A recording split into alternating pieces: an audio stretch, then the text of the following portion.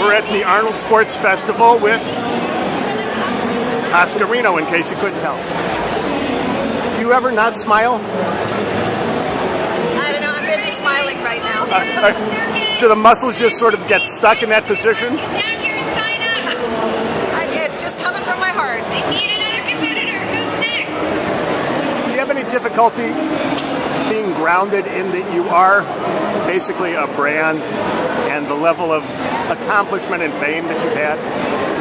It's not hard to stay grounded because that would, my children keep me grounded, number one, and because I believe so much in the brand that it's easy.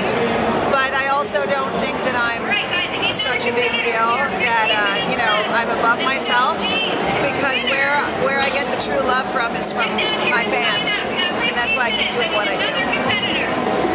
So I'll assume you always have a project going. I do.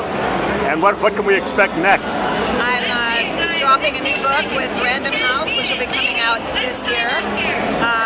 I'm working on some intellectual properties with some big developers. I'm also now the president of Robert Kenby Publishing and reinventing what that business is. And lots to come in the Tosca Reno department as far as that brand. Very exciting developments there, so I'm not going away. I wouldn't think so. Now it's been a rough year for you. Rough 2 years. Two years.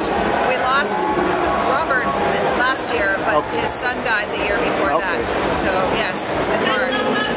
Does any of what you do here help in any way with that grieving or that coping? Well, I'm doing this because of Bob. A lot of these people are here because he started that movement for bodybuilding and the love of creating a beautiful body. So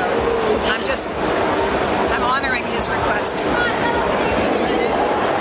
And you're going to continue this for the next 100 years or so? Oh, at least. Well, we will look forward to it. Thank you.